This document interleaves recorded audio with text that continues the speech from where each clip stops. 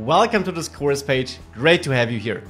My name is Maximilian Schwarzmuller and this is my Progressive Web Apps course. Now, progressive web apps are a super important topic these days, and it's a topic which is here to stay.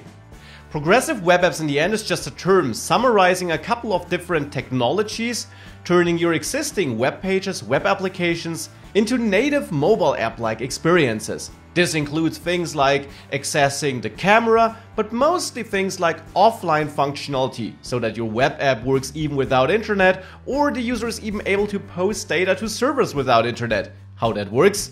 We're going to cover that in this course. Now, in this course, you're not only going to learn what a progressive web app is and why you might want to build progressive web apps instead of normal web apps, but of course, you'll also take all that knowledge and put it into a real project. As we cover new features throughout the course, we will gradually add them to our course project, a progressive Instagram clone. By the end of the course, we'll have a clone where we can take pictures, get the user location, post it to a server even if we have no internet connection, work with the app in general without an internet connection, and add our application to our mobile device home screen. Sounds amazing? It is, and I can't wait to welcome you in this course.